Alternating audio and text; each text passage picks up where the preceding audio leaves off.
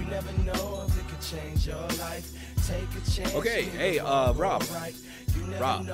Happy 2020. Happy 2020.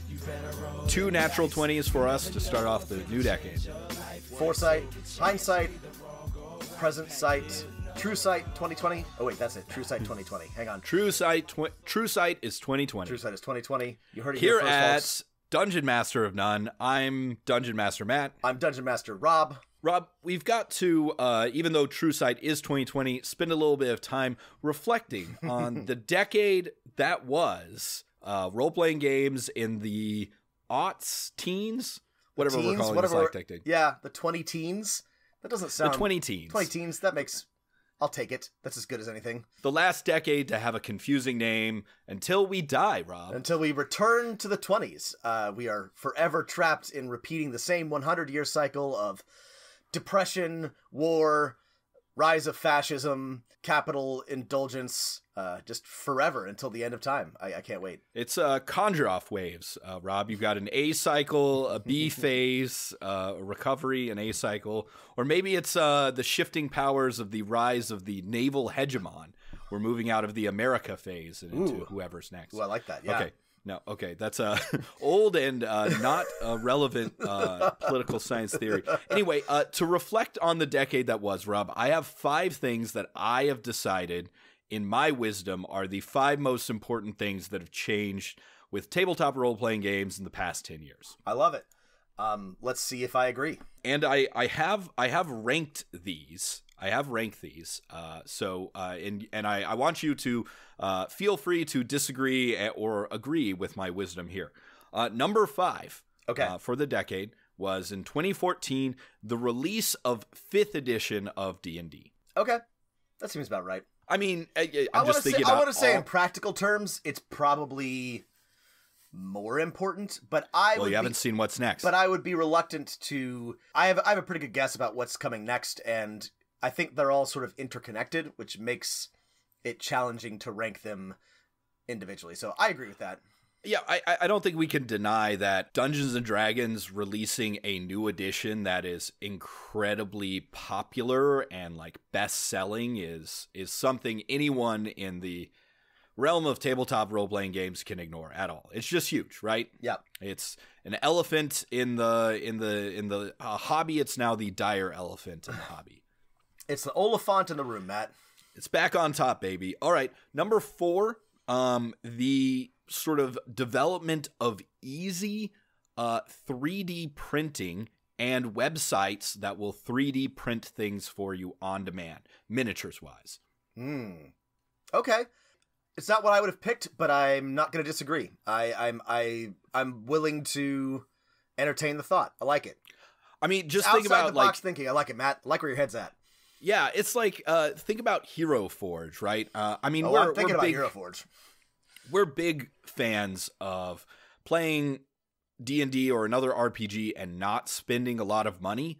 We are the biggest fans of that. I mean, but you and I, like, now we're in a generation, like, you know, not to sound super old, you and I remember, like, oh, someone's doing a campaign where they're using miniatures. You need a miniature for your hero, right? You can either look through the DM's bag, right, or find your own. And, man, it was a pain in the ass if you wanted to find a miniature that perfectly fit your character. No, and you're absolutely right. Almost all of my players, on their own, in my physical games, in my in-person games, have just gone on Heroforge and spent $5, $10 on a mini and loved it. It's so it's fucking not great. that It's much great. money. In fact, no, it's not that much money at all. It still sucks, like if, for example, you kill one of your players, PCs, but it's less painful than if you had gone and spent, I don't know, how much was like a good quality miniature, like, and you had to paint it and everything. It's just, I mean, you still have to paint the Heroforge ones, but it's just not as much of an investment, and just being able to bring your own mini is a huge, I agree, a huge boost. It's hardly any more than buying a single miniature from some, like, Reaper stuff. A single miniature could be $10 to $15. Yeah. And if you wanted one of those plastic ones that came in a booster pack that WotC made back in the day, man. You had no idea which miniatures you were getting. For sure. And now you can actually get one that looks like your PC, which, guaranteed, which is pretty great. Yeah, I like this. This is good. Yeah. Gone forever are the days, I think, of people who are like, well, I got this miniature. This is like my guy or gal, except, of course, they're not using a pickaxe. It's actually a battle axe or whatever. Yeah. Etc. All right. Number 3. I'm going to put as I don't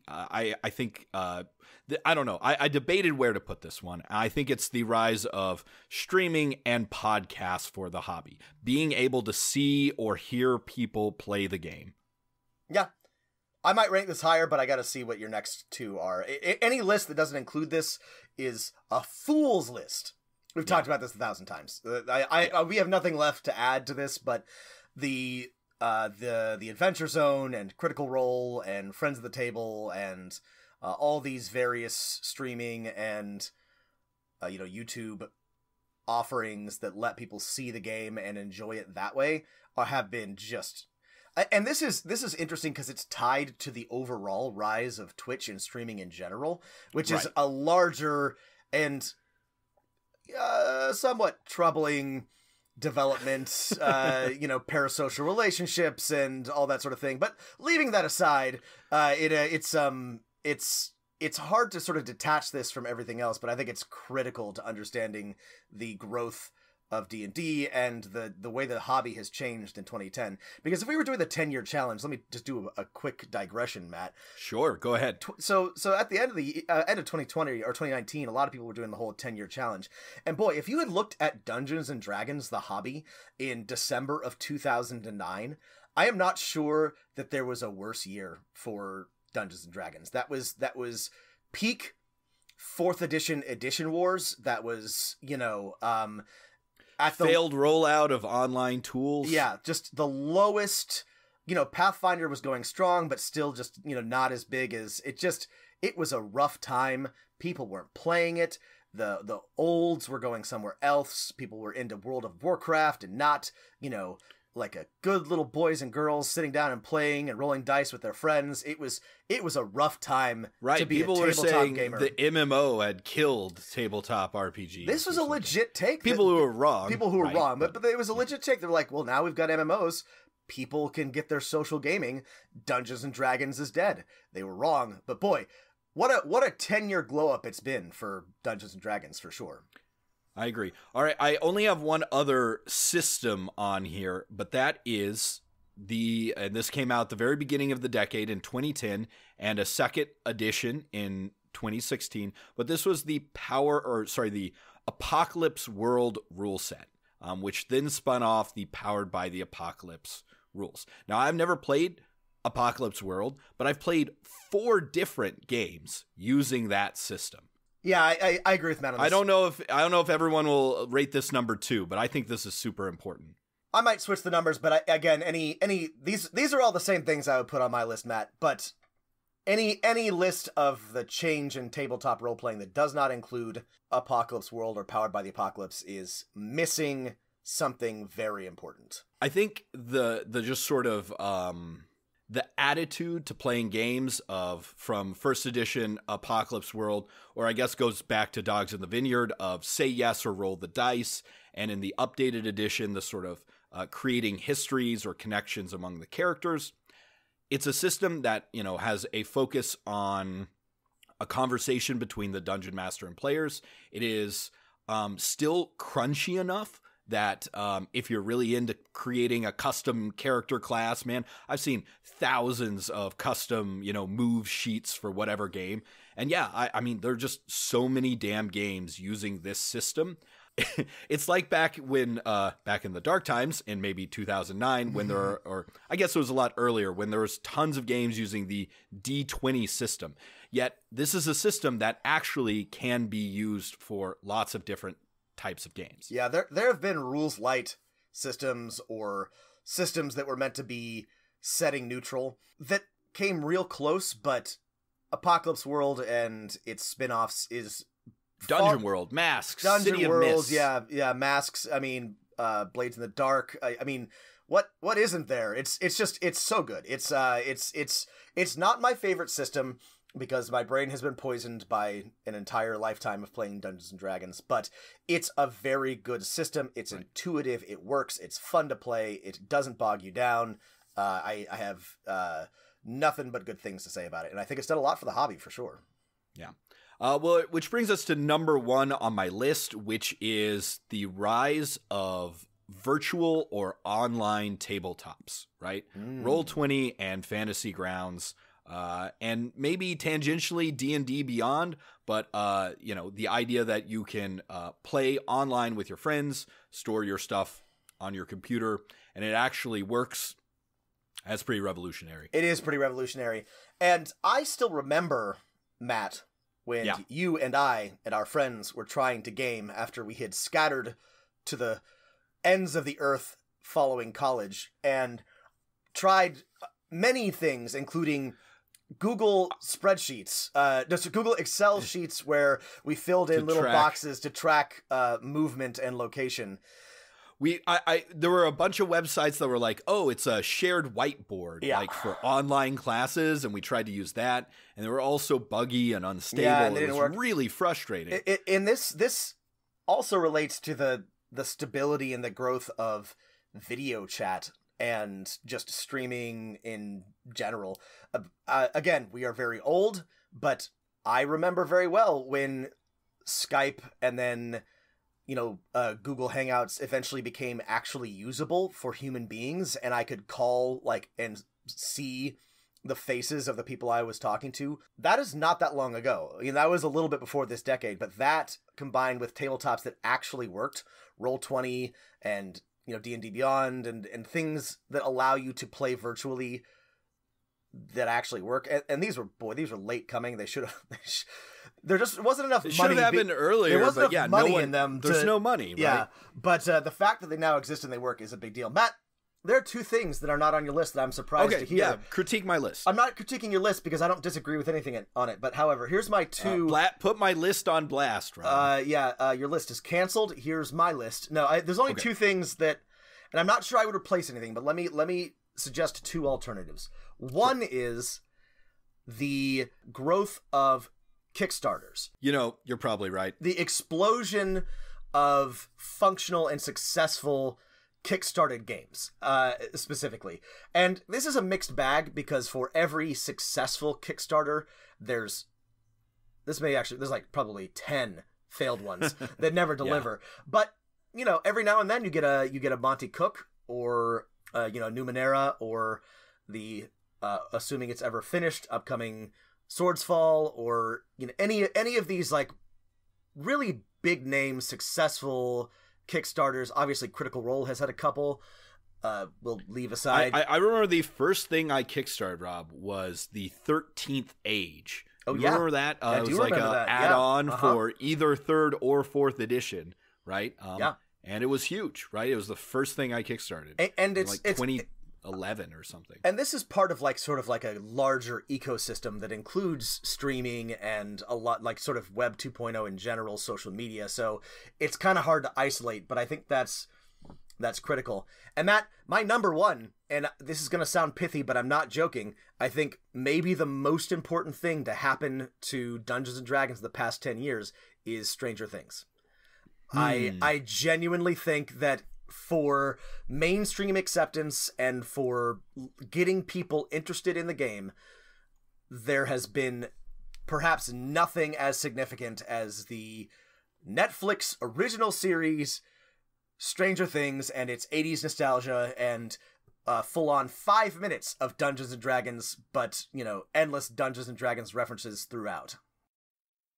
Yeah, I guess if there's 40 million people watching Stranger Things, that might be bigger than all of those other things. And I will not lie, I've definitely, when trying to explain Dungeons and Dragons to people, been like, oh, have you seen the show Stranger Things? And they're like, oh yeah, I have. I'm not saying I'm happy about it, Matt. I'm just trying to be honest with myself about, what has impact. And, if I don't even know how many people watch Stranger Things, but, Critical Role tops out at 1 million viewers at the very, very best ever. you know, and if a fraction of the people who watch Stranger Things are interested in Dungeons and Dragons as a result, that's, you know, that already dwarfs that. So all right. My list is amended. There it is for all of you. The Decade in Review. So Matt, for the rest of our time, that was helpful. I liked thinking about that. It's been a good 10 years. Been a real good 10 years for tabletops and gaming in general.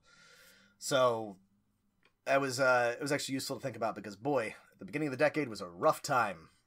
But what we're going to do for the rest of the time, or most of the rest of the time, we're going to put to test something we've been doing for a while, our new-ish official segment, Campaign Doctor, with doctors, dungeon masters, Matt and Rob. Where Campaign Doctor, give me the news. I got a bad case. A game in you. All right, cut that out.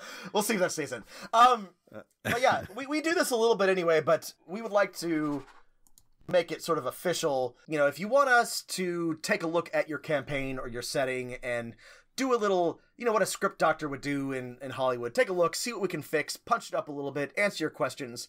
That is a service that we offer. If you're willing to have... From deep triage to a little bit of nip and tuck. We can do it whatever you need. And in order to make this fair, we're gonna put our money where our mouth is, and we're gonna doctor our own to begin with. I have some particularly tricky problems that I'm working on in my campaign, and Matt has a couple for his as well. So we're gonna work through that, and this will be our first campaign doctoring. And if you want us to give yours the treatment, send it our way, and we'll do it on air. But first and foremost, if you are a player in my Waterdeep campaign, do not listen to the following. Basically rest of the podcast, though I don't think any of you listen, but putting that out there. Rob always being as efficient as possible, telling all of our 1,000 listeners to that, of which 4 of whom are part of his campaign, instead of just sending those 4 people a text. A good use of everyone's time. Thank you. You're welcome. I'll just cut it out, and then I'll leave the part where you scold me in. All right, so. I just want everyone to know I'm the asshole of the two of us. You know, I'm the Han Solo. You're the Luke Skywalker. That's true. I am the Luke Skywalker.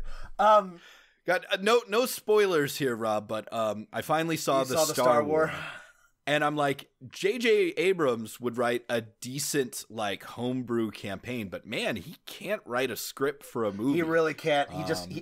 Go find the thing to get the other thing. I keep thinking about... Get the other thing. I'm going to limit myself very briefly.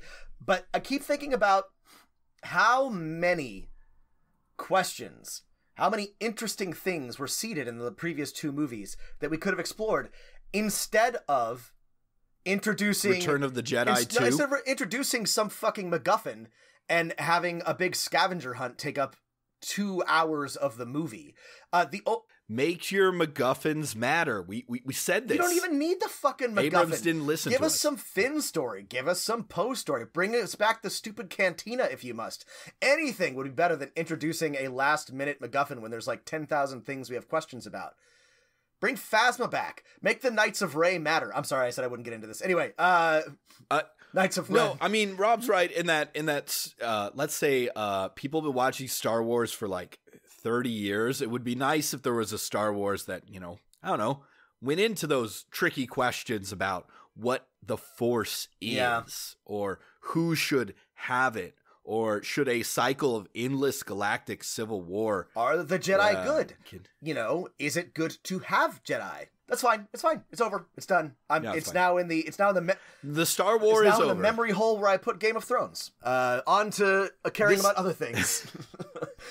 This reminds me, if you haven't out there, you should look up Weston Games. This is for the D6 version of Star Wars, Otherspace, which was back in the Wild West days of very few, expanded universe novels and stuff like that. The deep dark days between the prequels, or was it before the prequels even? Yeah, and it's like what Star Wars wasn't completely defined, and this module basically, shifts and like the player characters go to another fucking dimension.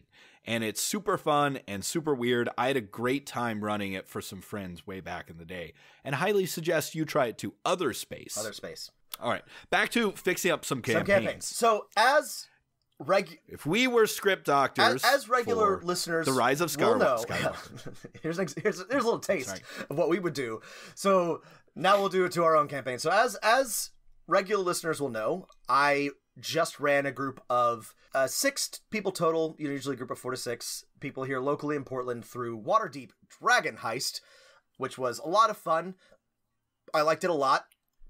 As we discussed, it was a pretty challenging campaign to actually run. There's a lot going on, and you have to really keep a lot of characters in your mind.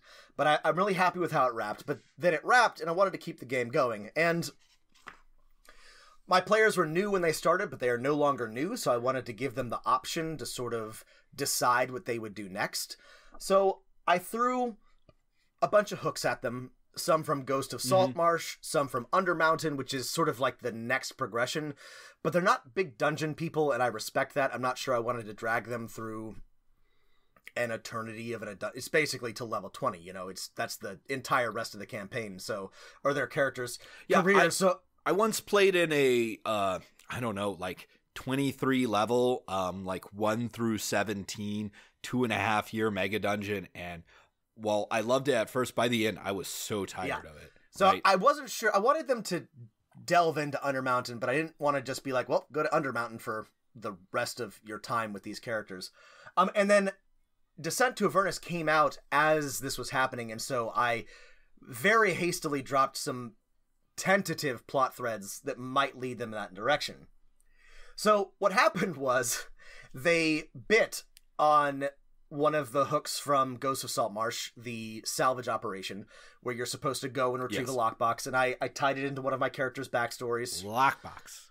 And I boost, so they're level 5, so I boosted the challenge a little bit, but what happened was that one of the characters, in character, made a very, very bad decision and got killed by the elder octopus that was, dragging the ship under, and lost the lockbox, which she was carrying with her because she was transformed into a giant octopus, which is much smaller than an... Love those wild shaped, which is much smaller than an elder octopus, by the way. Anyway, so the group was sort of... she had to reroll a new character. The group was sort of forced to reassess, and they went down to Undermountain after one of the many hooks that I threw at them, and got the thing they were looking for, and immediately booked it back out, and hightailed it right at Baldur's Gate, because I had suggested that maybe they wanted to go to Candlekeep to look for a book for one of the characters, who is a divine soul of Mystra. That's her sort of like background hook, as she's looking for a particular piece of writing about Mystra from the Time of Troubles. Ooh, very nice. So they're on their... So right now, just to get things straight, right now your characters are on their way to Candlekeep. So let me tell you what happened. So this happened very fast. Basically, I started the session in Undermountain, and by the end, they were already in Baldur's Gate. So I threw the Dungeon of the Dead 3 at them. I had them go through the very beginning part of Descent to Avernus. They got there, and there were refugees, and Captain Zodge, was like, hey, I need your help. I did not have them be as forcefully drafted, and I skipped a bunch of the boring stuff in the first part of Descent to Avernus. But anyway, they went through that. It was basically truncated into like 3/4 of a session. They went to Candlekeep. They met the mage there. And here's where I'm at now. They went to Candlekeep. They found out a bunch of interesting things. I made the following changes. So the Vanthempers in Descent to Avernus, they're the ones who worked with Thavius Krieg to send El Terrell to Avernus, to send it to hell and all that. I decided that they were working with the Castlanters from Waterdeep, who were not my villains, but I liked them, and I wanted them, and they're demon worshippers. So I decided that they were responsible, and that all those people were back in Waterdeep working on some sort of sinister plan. I also have not made it explicit what happened to El Terrell. I have decided that it is obscured by an illusion, because I never really liked the idea of just an entire city being dragged to. It just seemed very unsubtle for devilry to me, just the whole city just disappearing. Right. So nobody. Plus, you lose the shock of, oh shit, that's where the city is. A disappeared city is much more interesting. So that's where I'm at. They've gone back to Waterdeep. They've got some leads. So Waterdeep's their home base, right? They love Waterdeep. They have a lot of people there that they care about. The Castellanters are involved somehow. So the puzzle box, the shield of, with the pit demon in it, all of that stuff I've just sort of, or the pit fiend, I've just sort of shifted. And so I'm trying to figure out how to sort of like weave this all together, because as we talked about during our review, the first part of Descent to Avernus is pretty I want to get them to El Terrell in Avernus, and I want to make it interesting and compelling, but and I have some ideas, but I'm trying to make sure that it all sort of like stitches together cohesively. And I'm trying to keep like some of the big reveals a secret, because that's a lot more exciting. I'm trying to make some of the villains a little bit more compelling, because that was another problem with Descent to Avernus, is that the people you meet in the first chapter don't matter. They're not at all important. And so this is where I'm at. So I've bought myself a little bit of time. They're trying to figure out, what everyone's up to back in Waterdeep, but I'm trying to take the next step.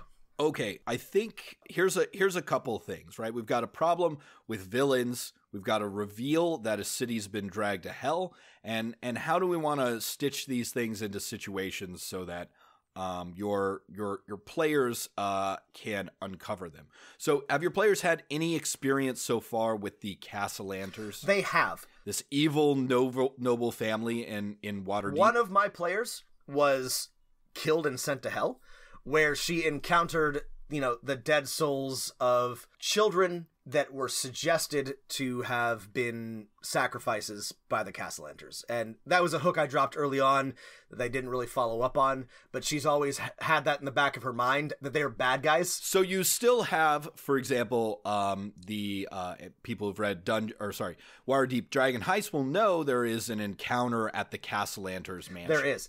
And I am hoping so.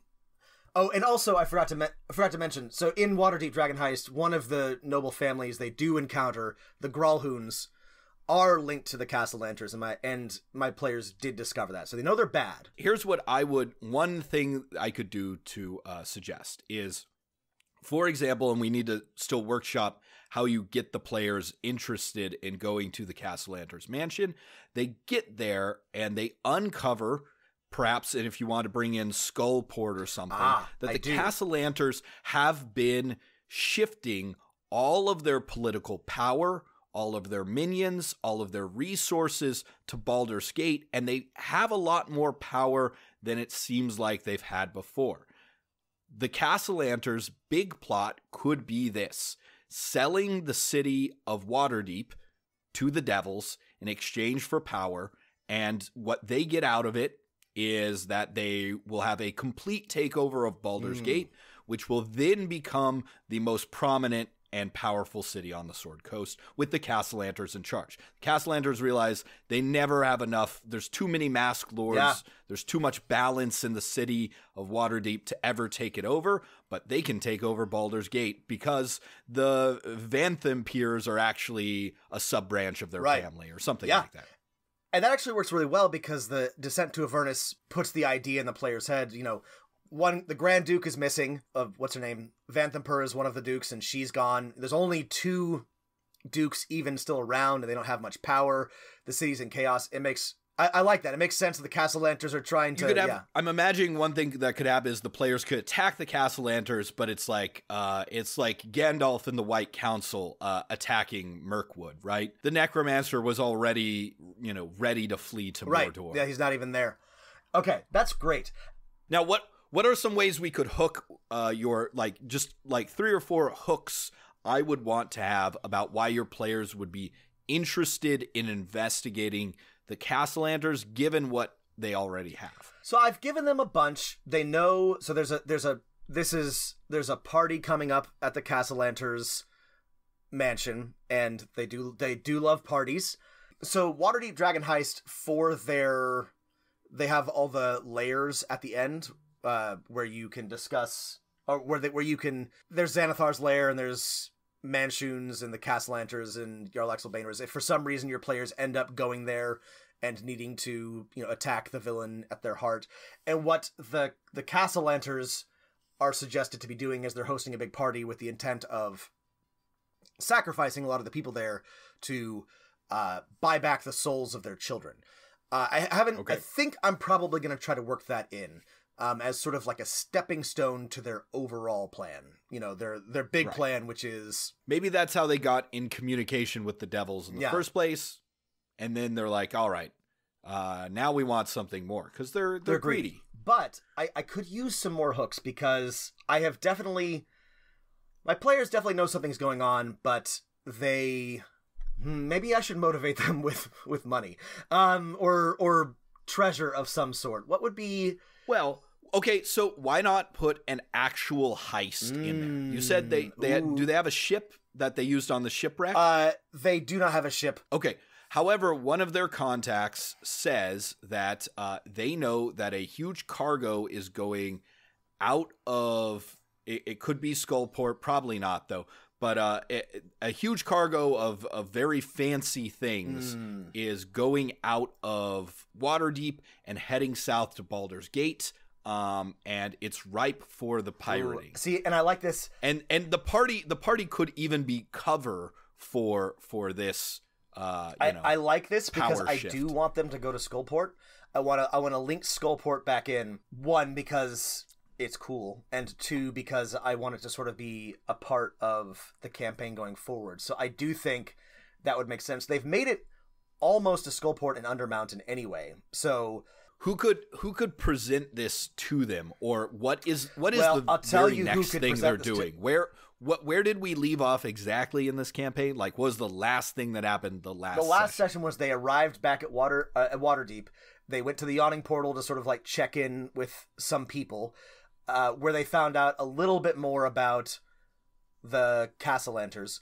The very last thing that happened was they discovered a noble had been kidnapped by the Vanthempers, and they fought some Dead 3 cultists and rescued him. That was the absolute last thing. Though, so they have a rescued noble. They do, right? Though I'm thinking the perfect person to deliver this bit of information about a heist would be Jarlaxle Bainra himself, who was their villain, but they sort of like ended on a not friendly rivalry, but I think they enjoy him, and I think delivered the right way. Remind me again who He's the drow. He's the drow. Oh yeah, that's right. The fancy guy with drow the hat, pirate. The pirate. Yeah.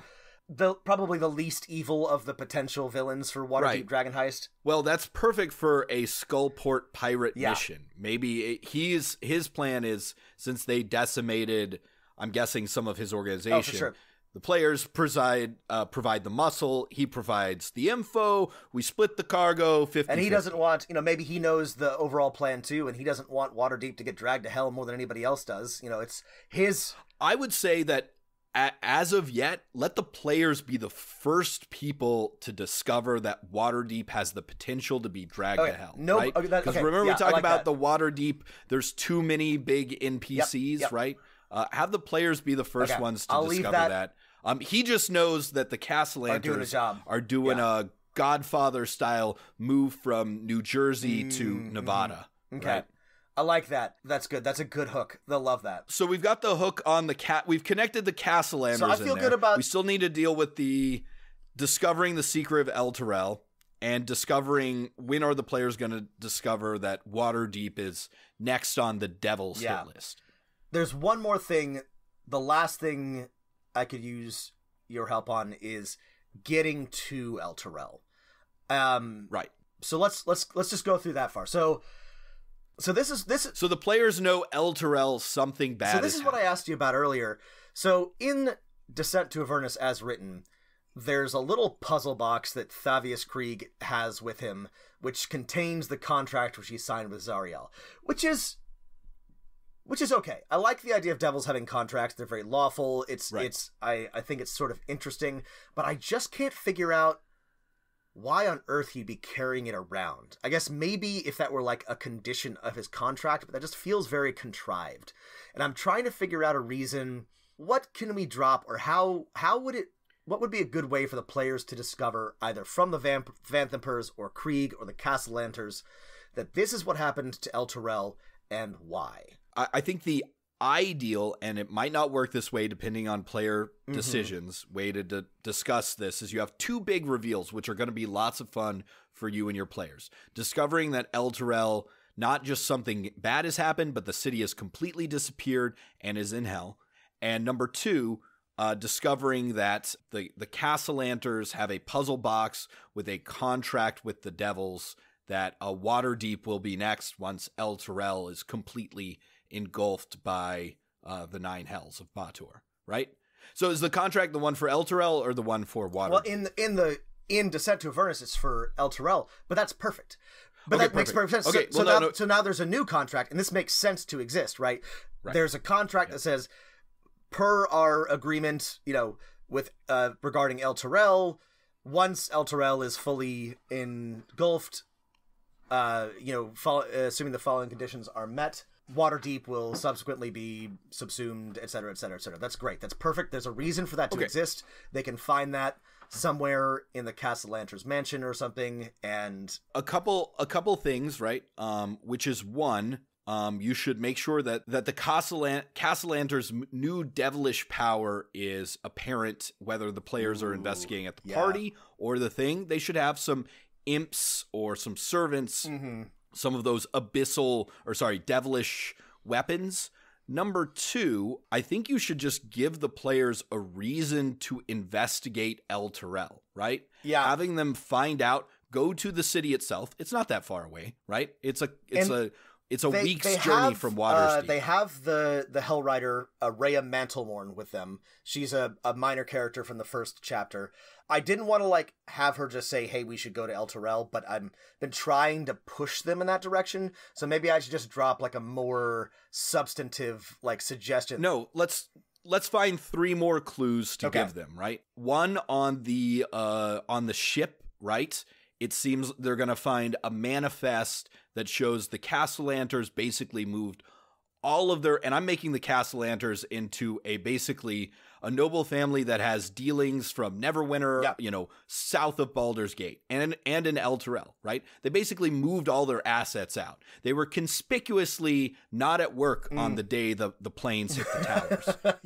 I like that. I like that. This is good. This is good. Okay, so there's one clue. Number two, at their party, what's a clue we could put at their party that might make the players curious about the missing city of El Terrell? This might be a good time to bring in Krieg, the Overseer, because I never liked how he was so unimportant in Descent to Avernus. How about he's in one of their prisons downstairs, right? And they can run into several, and to make sure this clue is found, or to increase its likelihood, several servants, right, are whispering strangely, right, about this weird Krieg guy that's being held in the Castellanters dungeons under their mansion. Okay, that's good. That's great. Let's see. So that's two clues. The third clue could be just something of, if you ask one of if they go to any of their favorite contacts, right? Their favorite contacts are the city's watch is kind of worried about what happened to El Terrell. It was major trading partner with Waterdeep. The Black Cloaks I can't forget what the magical what are they called? Unit is called. The Red Cloaks, the Wand Guard. The Force Grey. I don't remember. Force Grey. Force Grey is planning on sending, some mages to investigate. They don't have the resources to do it until next month. Well, and that makes perfect sense. They've got, they have all their faction contacts, including one with Force Grey, so I could just have Force Grey tell them directly, hey, we need your help. Or just wait for them to talk to one of their contacts, and whichever contact they talk to. I mean, it's a little bit of a quantum ogre, but that's fine. All right, now, I would say you need to design also a really cool encounter of them encountering this illusion, right? Yeah. It could be like that El Terrell is surrounded by basically a illusionary black hole that is also phantasmal killers. Like they see themselves going in and they can never get out. So or something I'll like tell that. you what I worked up. This is not made into the campaign, so if this is a dumb idea, it doesn't have to exist. All right, but what I was poking through the spell list, and a Mirage Arcane spell is just about big enough to cover El Terrell. And if you combined it with, and this is not an object to exist, but some sort of super amulet of non-detection, I called it a lamp of non-detection. If you installed a bunch of these in the border, you could put up a big old illusion that makes it seem like El Terrell is still there until you got like basically right up to it, and it would prevent scrying and divination magic and all that. This is perfect. All of their so they found out, perhaps, here's one hypothetical scenario, best case, right?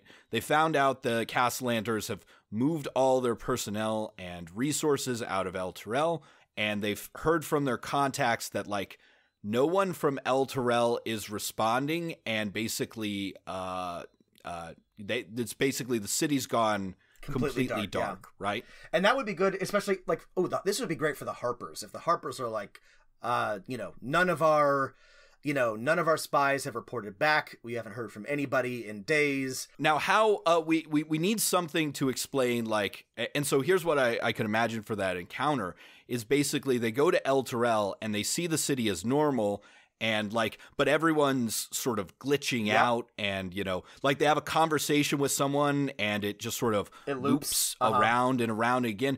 And then to explain why no one's returned, because obviously other people have tried to visit El Terrell before them. It's a fairly big city. There's also some sort of challenge-appropriate assassin that's hiding in the illusion that tries to kill them. Maybe just devils, in disguise that are... And then once they see through the illusion or sunder this lamp of shattering, they see that El Terrell is in fact a smoking crater in the ground, smoking crater, and that they were just talking to. And you should make the city like 1950s perfect, right? The just sort of it's everything's a little too nice. It looks like one of those towns that's about to be blown up by the atomic bomb. Okay, all the kids are out bouncing a ball in the streets in unison. Jumping rope. This is great. This is together. Great. Because they know something has happened in El Terrell, but they're not. And then, boom! That makes the discovery that it's there's devils and it's a smoking crater. And then when they go to Candlekeep or decide, do a divination spell to find out where it is, it's like, oh shit, it's in hell. Yeah. Or actually, you could still leave it there. They'll have a clue, right? They'll have mini clues about devils and things like that. But eventually, they're like, well, we can go to Candlekeep and we can have a mage try and teleport us to El Terrell. A mage can tell you, I can't teleport you to El Terrell. I can plane shift you there, but I don't know where it is, right? And the plane shift happens and boom, oh shit, it's in hell. Okay. I like that. Okay. That's good. The other thing is, I think, one thing that we talked about is there's never any, your players might be the type of players who might want to go back to Waterdeep after going to hell. And this is the thing I was thinking about. And I was thinking, rather than have it be a one-way plane shift, what if there's a portal somewhere? What if there's a rift? Maybe even in Undermountain or somewhere that they could potentially go back and forth if they want to, because I don't want to, like, I think it's probably fine if they're in hell, through the rest of the campaign, but it might be nice for them to be able to, within reason, return to their home base. You could also give them a magic item that will let them plane shift. Just give them something with something limited like plane shift ability. Yeah. The wizard's like, sure, I can plane shift you down there, but for an extra 1,000 gold, I'd be happy to just sell you this That's item. a great idea. In case you have to come back. I hate the idea of a one-way trip, especially they've got so much attachment to Waterdeep and so many allies there that I think it would suck for them to not be able to talk to them or go back for 5 or 6 levels. One more mystery I have here on the campaign doctor, right, is the sort of terrifying discovery that not only has this city disappeared, the Castellanters are planning something big, but that in fact, if the players do nothing, that Waterdeep is next. Mm-hmm. I think the characters should have to find this out back in Waterdeep. Yes. Perhaps the puzzle box is held where the original contract was signed. This is how I'm imagining the final. This is my ideal path. The players may not follow it, right? So Jarl Axel Bainra or somebody else tells them, hey, there's something big going down in Skullport. It relates to the Castellanters. There's a cut in it for you, and also you get to stick it to the Castellanters who you hate. They find out some more hooks about El Terrell. They go to El Terrell. And Baldur's Gate. They go to the city. They find out that it's been disappeared. For the final step, they've got to go back and they've got to find proof. And that means going to the Castellanters party and exposing them or finding the final piece of proof, which is this contract, which is in the puzzle box, or I may not use the puzzle box, something like that, which is the final piece of the puzzle. And then from there, they can be like, all right, we got to find a wizard. We got to get to El Terrell. We got to stop this from happening, because Waterdeep's going to get dragged to hell. Here's what I would say is that if in case keep it open-ended enough that in fact the puzzle box with the contract, there's more than one Castellanter, right? There's a husband and wife. Yeah. Perfect. Here's what you do, right? I already know where you're going and I like this. Okay. It's because they might decide they want to go to the party, for example, before they go to El Terrell. Or to Baldur's Gate, or, they really want to get more info on the Castellanters, right? The Castellanter thing could come after also. They might already go to hell. That's Once true. El Terrell disappears, they might be like, let's go straight to hell. Let's go to that wizard we heard about in Candlekeep that can teleport us there. Whenever they decide to try and confront the Castellanters at their main base of power, which, if it's earlier on, will be in their mansion in Waterdeep. If it's later on, it will be they have taken over the city of Baldur's Gate and given up mysteriously and unusually all their holdings in Waterdeep, which is a hint to their plans. They fight the Castellanters. If you're ready to have this reveal, you can go ahead and have them discover the contract. If you're not ready to have this reveal, if this happens like the first thing they do, like the first thing they do is go to the party, you have the other husband or wife, whichever one wasn't there, be the one with the contract. Gotcha. You could have the puzzle box still, but make opening it a more interesting thing. Oh, how about this, Rob? How about they find the puzzle box whenever they confront the Castellanters, either at their manor in Waterdeep or in Baldur's Gate. But the thing that gets the puzzle box open, and an identify spell will do this, is you must pour blood over it that belongs to the Castellanter that they don't have in their possession right now. Okay. And so that's why they keep it on them, because it's like, the blood of the willing person must be poured upon it. And so to get it to open, they have to go catch the other Castellanter, pour it open, and then that reveals the contract. I love it. Yeah, and that leaves it open-ended. And then they have the quest to go destroy the original contract down in hell. Perfect. Okay, that's great. That gives me plenty to work with to make sure that I can smooth out all the edges. I have an idea for El Terrell itself. We talked about how we didn't love the second chapter, but I love... Right, yeah. That was the other thing, is once you go down to hell, you start in El Terrell, and while that's kind of level appropriate stuff, yeah, right? I'm going to need to adjust the challenge rating a little bit, but I want to use that because I love the idea of fighting your way through a blasted city in hell and like trying to rescue the Grand Duke. But as it's written, it's just a bunch of like random encounters. So I have a lot of time to rewrite that, and I'm working on that. I have a bunch more. That's far enough down the road. I mean, my instinct would be like, your players haven't had the equivalent of like a war kind of thing yet, and basically, map out the city and be like, these are the places that are controlled by the various human factions, which in their 3 months down here have begun to split. Is a great idea. These are the parts that are controlled by demons. These are the parts that are controlled by devils. The players, which your players love, this sort of diplomacy, sort of talking to people, might be able to navigate their way through, or worst comes to worst, fight their way through. This is the, this is the devil section. Here's where the paladins of whatever have holed up. That's a great idea. So I'm gonna adjust that. I'm gonna do some work to the path of devils and path of demons. All the things we talked about liking, but being just sort of linear and grindy. But I have plenty of time to work on that. I've got like a nice solid path for getting there, and I can tie in some things that I'm excited about. So thank you, Matt. That's very helpful. If you couldn't tell, we can always find the trouble. We don't need no help. Singing, oh, Mama raised me well, but I don't want to go to heaven without praising hell. Get it? For all our listeners out there, right, if you're ever stuck, right, having another friend who is not one of your players, which sometimes is hard. Sometimes you can't find that person.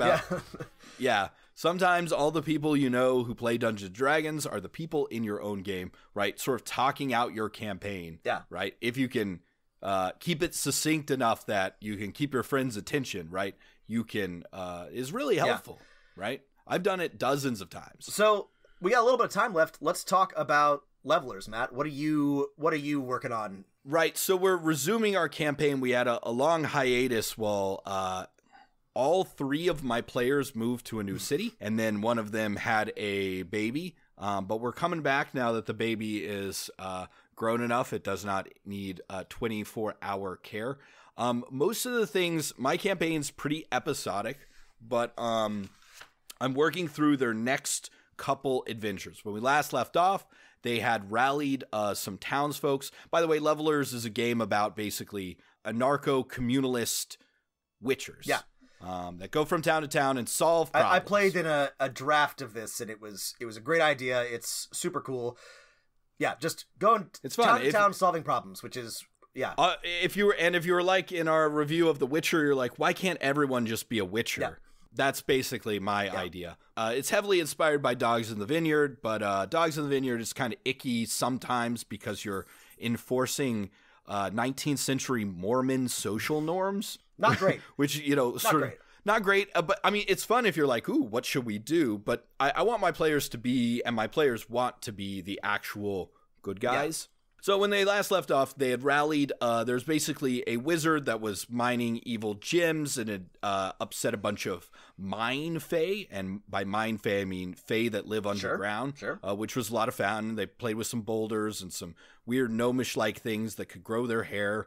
And they basically rallied the townsfolk to storm the wizard's tower and his guards. And they had several sessions of doing this. And that was a lot of fun. They learned the lesson. Townsfolk are level 1 commoners. And while they can be inspired to do a lot, they can die very easily to a fireball. So right now they have a lot of guilt on them for basically leading a bunch of villagers to their death, but their path of solving problems must continue. And they have a choice, and I don't know where they're going to go, but they said they were interested in hitting all 3 of these. So they're interested in going to some forest communities that said they needed their help. One is going to be all I literally have in my notes, Rob, is village infected with lycanthropy. I love lycanthropy. I mean, a classic. And I have no other ideas besides that. But for that that's one. Okay. So sorry. Let's hear your others before we get there. That's honestly okay. That's enough for me to run a session. Sure. I need a little more prep. Than that. But I love the idea. Yeah, but go ahead. What are the others? The other one is if they follow where the next wizards town is, where there's evil wizards, they're gonna find that and this one's I think a little more fleshed out, is that monsters have been hunting the villagers, people have been dying. They're gonna go and kill one of the monsters, and they're gonna find a serial number on it, and they're gonna find that the wizards have been mass producing these and testing them on the poor defenseless peasants. And the other one, which I do have pretty planned out, is a town I plan on throwing in there whenever I don't have anything else prepared, which is basically a Groundhog Day town. There is someone who has discovered some ancient scrolls that create immortality but they've done the spell wrong, or of course this magic has a monkey's paw to it and can never work, and they're at a village that has been resetting again and again. I haven't come up with a good reason why they're immune to the reset, but once I do, that one's ready to roll. Well, here's the thing. Don't make them immune to the reset. Just have them remember. Oh, no. Sorry. That's why by being immune to the reset, I mean, they remember. Because they're not immune to the reset. After 2 hours in the town, they go back to the edge of the town. So, I mean, the obvious answer is that they're... Obviously, the town is having a polka festival as they arrive. Is that they're... The music... They're immune because they're... They're levelers, right? They're unique magical lineage and powers. They're in the middle of they were looting the wizard's tower when we last left off, so I have some unspecified loot, so I could give them all amulets of resistance that actually that too help them, prevent them from resetting. So you've got 3 good options. How do your levelers do they have, like, is there a guild that gives them like leads, or do they just have to hear from like villagers, like this town's got a wizard problem and they go to the next place? How do they make their decisions? Yeah, they it's just up to them where they want to go. For the first couple sessions, I was like, here's the next village, and then the next session starts with them entering the next village. But after that, I opened it up and said, okay, the village to the north of you is in the forest. One person in the village you're currently at who's been there said they've had problems with wolves. The one to the west is in the wizard's territory. It's where this wizard that escaped is most likely to have gone, right? And the one to the south of you, you have heard nothing about, right? All right, a few things here. So I'm thinking about the village with lycanthropy. You can always just do your standard murder mystery with a twist, right? Somebody's killing people in the village, and who's the werewolf? That's always fun. Make it somebody they don't expect. But what about if everyone's already a werewolf? And so this is what I was thinking. What if they're all werewolves, and what if they all became werewolves because there's something worse? What if they all became werewolves to defend themselves? And they're all trying to hide. It's a Murder on the Orient Express, right? At first, they're reluctant to tell them that. Guess what? We're all werewolves, right? So that's the thing. This is great. Your players are going to get right away. I'm going to call this game "We're All Werewolves" here. Your players, we're werewolves, not swearwolves. Werewolves, not swearwolves. Your players are going to get right away. They're smart. They've played these games. They're going to know it's werewolves. The twist is they're all werewolves. But why, right? Why have they all become werewolves? That's the twist, and that's like, I think that'll be a really interesting. So, okay, help me think out why they would all become werewolves. Well, so werewolves under 5e, do they have any special resistances? Sometimes you can get inspiration from a stat block. Oh gosh, I don't even know what they do. Let's take a look real fast. Do they have damage? They have damage. They have damage resistance to everything not made with silvered weapons. Yeah, so there could be something hunting them. What hunts a wolf? Ooh, well, what kind of hunts a What kind wolf? of baddies do you have in your leveler world? Obviously wizards are bad, and mystical foes. I've said that anything in the D&D handbook can also be in there, right? So any sort of monster or something like that. Grizzly bears, Siberian tigers, and of course humans. A Rakshasa. What if they're being hunted by... Or what if there's like a Rakshasa in the town or nearby who's been like killing them or preying on them, and they made a deal, or they all like took an oath to become lycanthropes so that they could defend themselves against, this hideous tiger person demon. A Rakshasa, and like they've never encountered Rakshasas in my game, and these ones are, you can always play around them with enough. Like the Rakshasa was in sort of traditional Indian mythology, like consuming raw flesh, right? Yes, of people. Yeah. And that's all it really cares about, right?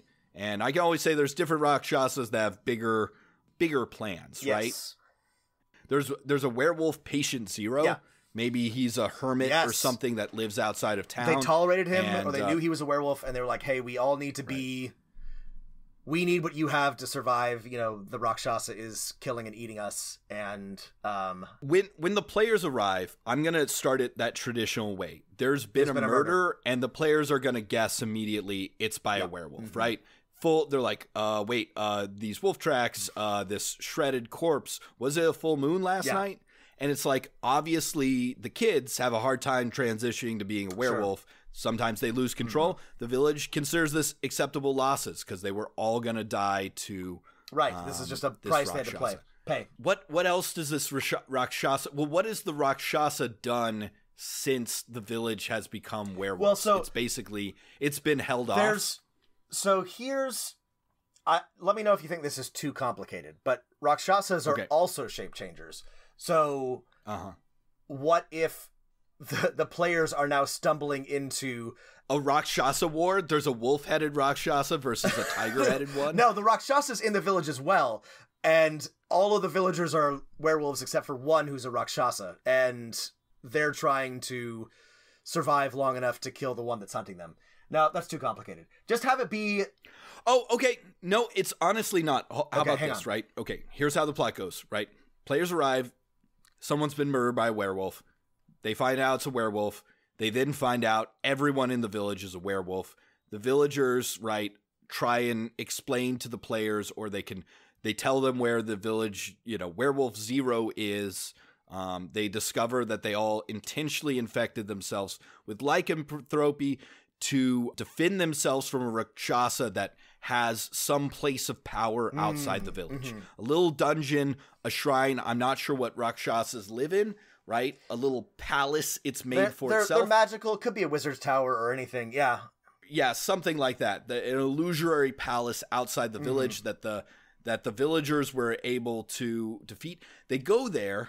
They find the Rakshasa is not there anymore. And that the Rakshasa is now disguised as one of the villagers. So we're actually back to one of the villagers is the murderer. I actually love that. Yeah. So it's a twist upon a twist. Upon a twist. I think that'll be good. Get the fuck out of here, M. Night Shyamalan. Yeah. Okay. That's great. We're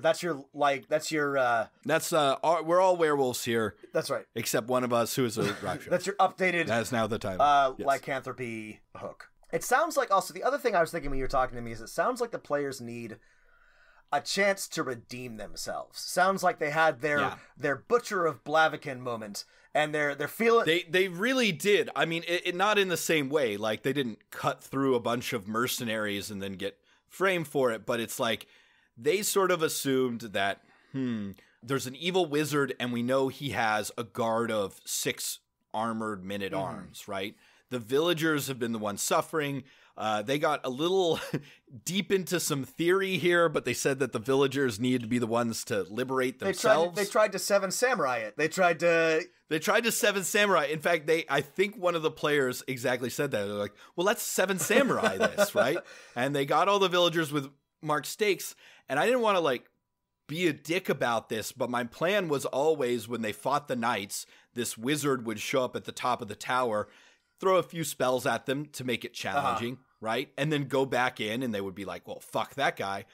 But the wizard did that, except there was a bunch of level 1 commoners, most of them teenagers. Yeah. Some of them, one of the players had developed sort of a maternal relationship with. And so they all got fireballed. I mean, and sometimes you get fireballed. So, yeah. So, okay, how do we redeem them? And this is, I think, much like Geralt's story, a long-term project, right? The path. Right. This is a campaign. The path to redemption is long, but I guess this is sort of up to you, and I think it can be organic, but you probably want to give them a chance in each of these villages to make a hard choice, to spare somebody, or to stay their hand, or to, take on a burden that they might not otherwise, to make up for what they did in the past. Maybe they take on a ward, maybe there's somebody who did a bad thing who they might be inclined to just kill, but they should spare him or her because, there's enough blood on their hands. Well, and I think that's a good way to put it. To put things in another way, I have a party of, unintentionally by designing this system, very like neutral to lawful good players. And these are players who have historically not always been neutral to lawful good. Like, they have made the hard choice, and usually, I mean, I can't be the one to judge whether it's right or wrong, the one where they've felt best about several times. This Seven Samurai thing was, I think, an honest mistake. It was well-meaning, and, you know, sometimes things don't go your way. Exactly. It's not that kind of story. So, I mean, I think a chance for them to save a large group of people, maybe that don't owe them anything. So I'm thinking next time they go to a town that's in the clutches of some evil wizard or evil empire or something like that, instead of, you know, rallying the town against them, they would have a chance to sacrifice themselves for people who don't even like them. Right? I'm not sure what sort of monster or situation would engender that kind of choice. And another thing that you can do, it isn't quite as challenging, drawing, again, inspiration from The Witcher, is, you know, maybe they come to a town that's been enthralled by or lied to by a wizard, and they have to take great pains not to kill any of these townsfolk who are trying really hard to get killed by them, because, you know, they're trying to do the right thing and it's not their fault. How about a Twilight? I mean, maybe this is stealing too directly from spoilers for the first episode of The Witcher, but a sorcerer who's just like, I have the charm person power, I have the friends cantrip, I have the dominate person spell. I basically enthralled everyone in a village. I'm Mr. Purple from Jessica Jones, if anyone has used that.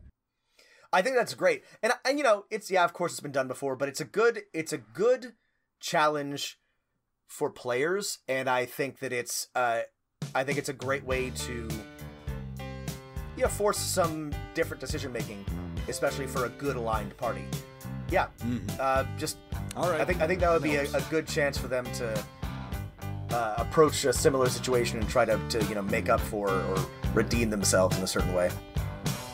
I saw a werewolf with a Chinese menu in his hand, walking through the streets of Soho in the rain.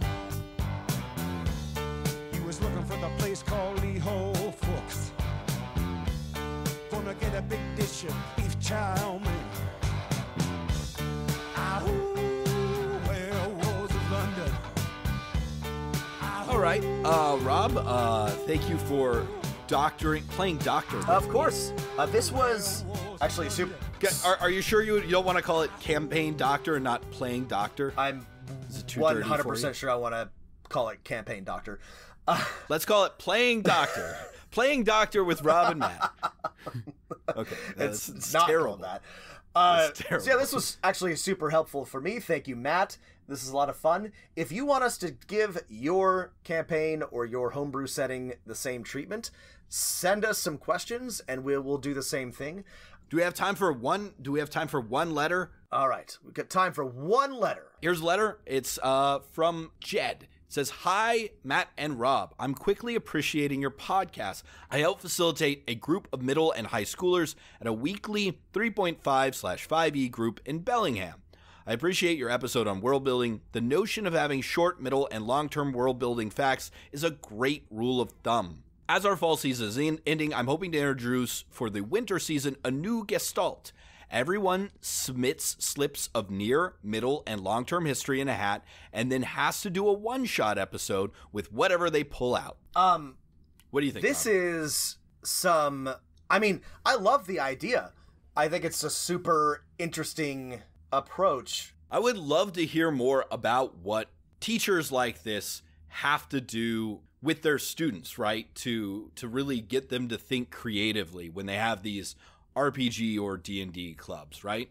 And I think the idea of, pull 3 random facts out of your hat, and then everyone submits 3, everyone pulls 3, and they all get to make a one-shot out of it. I think that's a great idea. Yeah, I think so too. I think this is a great way to start. This is a bit like Microscope, right? This is a great way to introduce, just to sort of like break down the functional bits of world building. I think this is a great idea, especially if these are people who have not written or run a one-shot before. I think it's a great idea. Yeah. Here's one thing, since they're just one shots and they're just middle and high schoolers, right? I would want to, as this club facilitator, make sure I review all of the students' hooks before they go into the hat to make sure none of them are too difficult, and to probably model writing some ahead of time. And you might also like broaden it, right? You might try one where it's like everyone write a monster, a moral dilemma, a location, and a piece of history or something like that, right? And try mixing it up like that, and so you all get a random. Your thing is a white dragon, right? A submarine, and so the challenge is okay. Write a one shot where there's a white dragon on a submarine for some reason. Yeah. I would also, if you're going to stick with the 3 bits of world building lore, the near, middle, and long term, I would give each player or each designer a wild card, something either they can redraw or swap out one of the pieces in case it ends up being too challenging. Just because this sounds like actually like a pretty. I think this is a great test, but I actually think that this sounds like it could be real hard depending on what you end up with. So that would be my only suggestion, but I think it's a great idea. I'm curious to see how it goes. The other thing is you could always have every person do 2 and draw 2 for each one, and they get to pick which one they like better. That would be good too. Right. But yeah, Jen, I think this is a super good idea. I would love to hear how it turns out. Yeah. Please let us know if you are a teacher running a D&D club for students. This stuff is fascinating. Yeah. All right, everyone. Thanks for listening. If you want us to campaign Doctor, if you have other questions for us, if you have any sort of suggestions or thoughts, please add us on Twitter at DMofNone. Email us at dmofnone@gmail.com. Give us a call on our hotline. That number is, Rob, 774-203-4629. Again, 774-203-4629, the Dungeon Master hotline. And thank you, everyone. We just checked the stats. In the last 18 months, our show has been listened to and downloaded over 100,000 times, which is ridiculous. Absurd. It's terrible. What's the matter with you? But yes, thank you for the big 100K. We'll be doing this for as long as you can bear it. But yeah, thanks for listening, everybody, and happy 2020. Happy 2020. Keep rolling them dice. Call me Dr. Worm. Good morning, how are you? I'm Dr. Worm. I'm interested in things. I'm not a real doctor, but I am a real worm.